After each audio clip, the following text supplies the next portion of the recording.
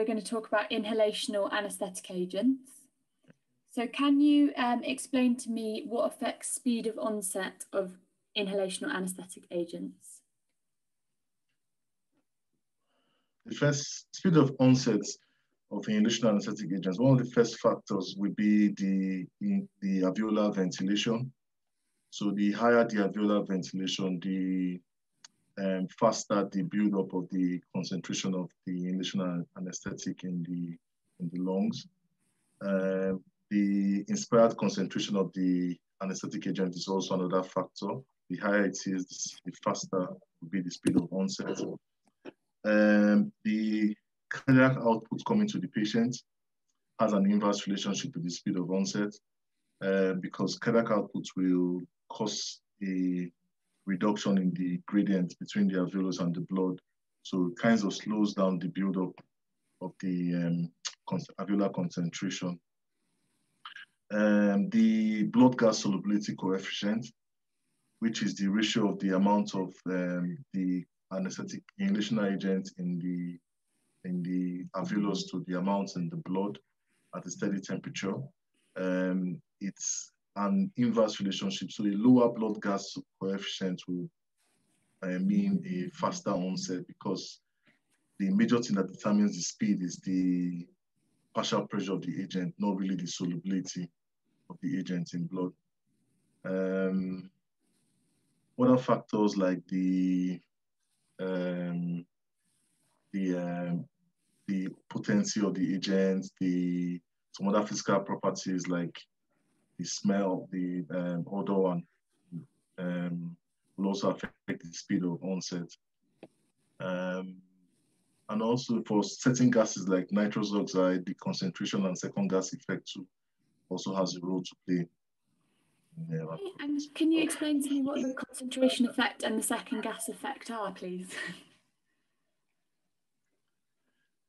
So nitrous oxide is associated with the concentration effect. It is very soluble in blood. It diffuses out of the alveolus into blood much faster than nitrogen can diffuse into the alveolus.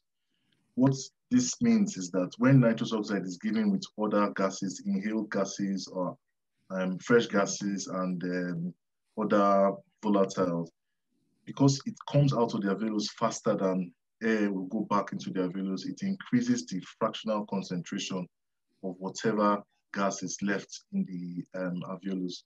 This helps to build up the alveolar concentration and increase the speed of onset.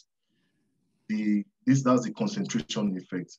That effect can be used to produce a second gas effect when you use nitrous oxide in high concentrations with another volatile to try and speed up the onset of induction, because as it moves out, it increases the concentration of the volatile agent and it builds it up and speeds up its onset. Lovely.